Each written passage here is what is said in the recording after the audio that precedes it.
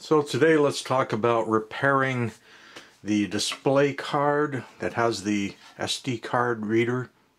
In this case it's off my Prusa MK3 S. It started acting very intermittently with none of the cards. I don't have just one card, I have more than 10 different cards full of projects. And it didn't matter what SD card I plugged into this. It was intermittent to get it to read that the SD card was there at all, and then sometimes maybe 8 to 10 hours into a long print the machine would just stop and be done. Could no longer read the card, would lose the connection. So I did two things. One, I ordered up just some new SD card sockets, and I also ordered up a replacement board, which is actually installed in the printer right now. And in both cases, let's swing up here. I just went online to like Aliexpress. You can go to any of those, and I ordered up just some replacement SD card things, and I ordered up a whole replacement display board thing. So you're like $5.39 to replace the entire thing, or a lot less than that to order just the SD cards. But there are some things you have to know about, well, at least about the one they sent me, which we'll talk about while we're removing it from the machine, if I'm successful here. If I'm successful in putting the new card thing on here and having it hopefully look like it's going to work, we'll go in and look at the machine and take out the display card that I bought, which did work. I mean, for $5.39, I don't know how you could beat it. Like I say, it does have a few things you need to work on. So right now, being old and having crappy eyesight, I don't really know how successful I'm going to be at trying to actually put this on. And there won't be any close-ups for you, unfortunately, because I'm not going to be able to stare at the camera and what I'm doing here at the same time. My plan is to just tack a couple of these edges and then go for the pins. Another thing to note that's kind of interesting on these is all of the actual used pins for the functions on this machine. Everything is also brought out down here down below. So I mean, if you wanted to not put this back onto the board and have it someplace else, or even flip it over, which is the way we'd all prefer it, instead of having to put our cards in upside down, all that information is brought out here. A person could just wire in a different SD card or reader or whatever you want off those pins. Anyway, I desoldered the old one, removed it, and now it's time to try and put this new one on there. So I got to get this down where I can roughly see what the heck I'm doing. And like I say, the plan is to tin just a couple of the metal edges to kind of hold the thing in place. I'm going to start with just one, because that way I can move it around.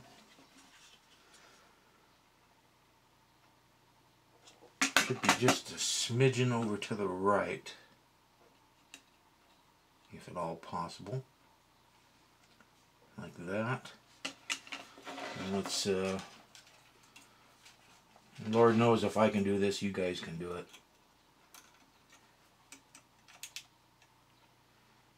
Like that. Oh, and the reason that I put the replacement board in instead of this right away is these little socket things took more than a week, almost 2 weeks longer to get here than the entire board. So I have been running on that entire $5.39 board replacement for almost 2 weeks. And that's printing every day, and actually almost 24/7. I got projects going. And so I've been very happy with it once I figured out the few things that you have to do to make it work.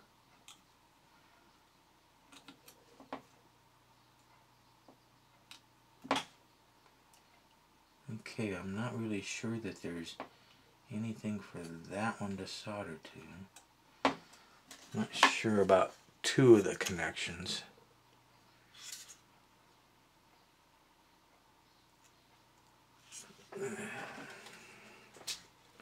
Got to bring in the big magnifier.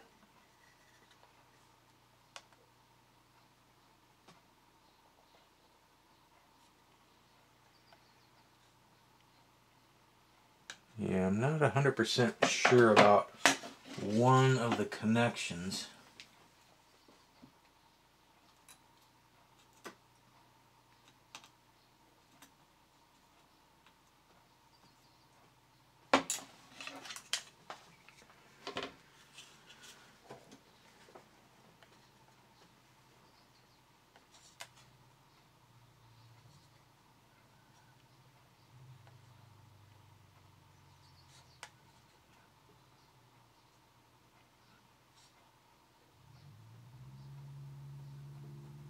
Don't know.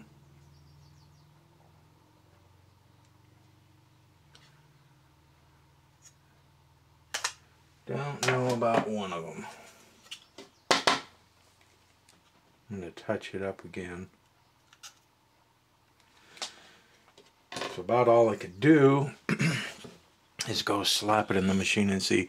The one that I'm kind of worried about in this case is clear down here on the end.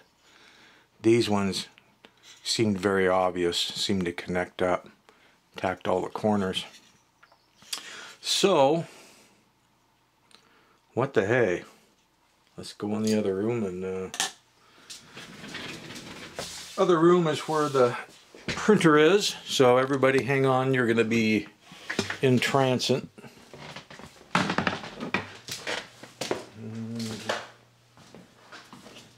We're almost there.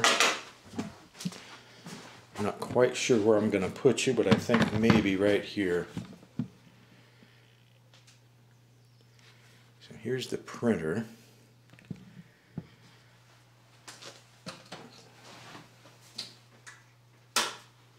And I think the easiest way to do this is to flip this thing on its side. But before I do that, and make a mess of everything. Too late. There must be a razor blade now stuck to the bottom of the board somewhere. Because there were two in there and now I only see the one. Anywho, is any of that in frame? Okay. So in my case, because I've got my drawer system that I put online years ago that fits in there, I can't easily get to the bolts just to release this entire thing. So I'm just going to release the top cover. Let's take that card out. And just to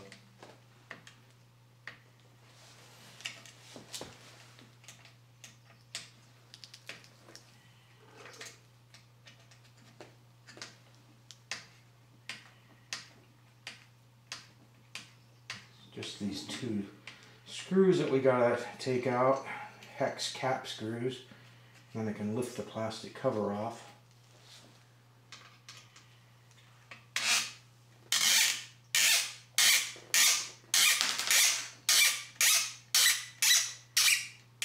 I realize you probably can't see a darn thing except for an armpit or something. Sorry, don't have a separate camera operator here. And this part isn't really important anyway to be seen. Okay, so got the cover off. Now, the two cable connections that you can see here, and here is the card we're going to be putting in. A couple of things. You might notice that the card that they sent is a little bit different in that the actual display board does not protrude out. It's all within it. And the two cable connections, electronically, they go on exactly the same. You don't flip these around. But the plastic parts, the socket part of the plastic part is notched wrong on theirs. It comes with the notches on the bottom side here, And if you were to flip these around to be on the bottom side, you would short things out and cause a big problem. So what I'm trying to say is electronically these go on exactly the same way they always do. You don't want to be flipping these around. But in order to put these on, you're going to have to add notches to the top side. Bust it out with your pliers, take a Dremel to it. I wouldn't try and cut the notch off here. That's a lot harder than just breaking in a new notch on the plastic on these. You're going, well, can't I just lift the plastic off and turn the plastic around and put it on? No, actually, you can't. The pins fit so tightly into these plastic pieces that if you try to work them off, you'll end up yanking the pin and everything right off the board and destroy the board. And ask me how I know. I saw one go and was able to repair that hairline fracture again using all my magnifiers, because it's some small stuff. Fixed it and put it in there and got to work. So I'm just saying, electronically or electrically, these connectors plug in exactly the same way as on the original board, but the plastic piece around the socket that normally keys these is on backwards. So you're going to need to add a notch. The other thing that was a bit of a problem on this is the trim pot, which is on the board, on the Prusa board. The trim pot, get it with some light shining on it, too much light, is, you can see, is a surface mount, very small one, but there is a place provided for a larger PC mount one. And this particular board came with a larger PC mount one. So in order to slide this board in, the piece of plastic that holds all this crap in place had to be notched so that it would fit. So let's see, I'm trying to remember which way I slid this in there. I think it was like that. Then up. It's been a little while since well, 2 weeks since I did this. Here we go. So here you can see what I'm talking about. So the replacement board came with this taller trim pot rather than the surface mount one. So I had to notch the piece that this slid into to allow that to go. And here you can see where I had to add the new notches. They were the factory notches on the wrong side. Like I say, you can't just pull the plastic off and turn it around. You risk yanking the pins right off the board and tearing those little bitty traces. Board worked great. Really a fantastic deal for the money, as long as you are hip to the fact that the socket isn't going to go in.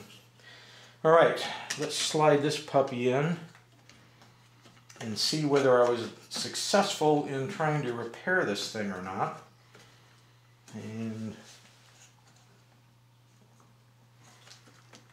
there we are. It is in. Put our connectors back on.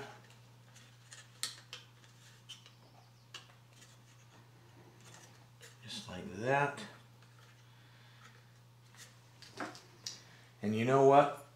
Why don't we just electrically find out whether it'll read the card before I bother to put any of this stuff back together. Let's just save ourselves some time.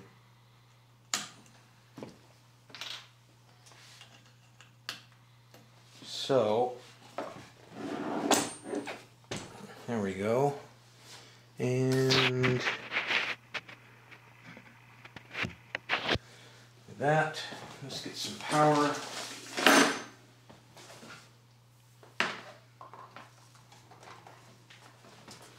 Cross your fingers, everyone. Like that. And hit the power switch. Lit up, that's good. That means it didn't blow up the supply or anything. Screen came up and shows everything we want to show. Move you in closer.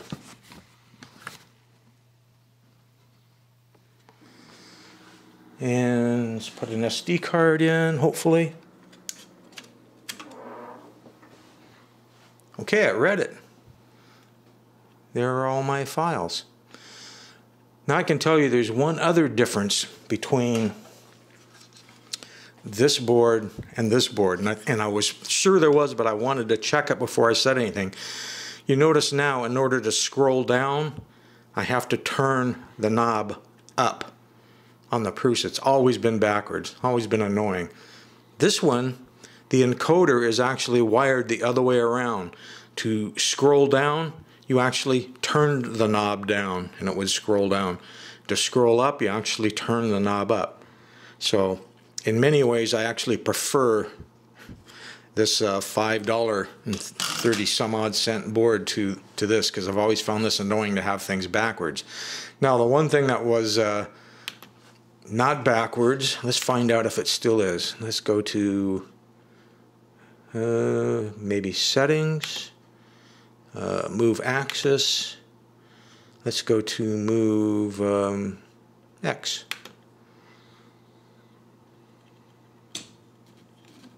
Okay, so this part is right with the Prusa. If you want to move to the right, you turn the knob to the right, and if you want to move to the left, you turn to the left. That's good.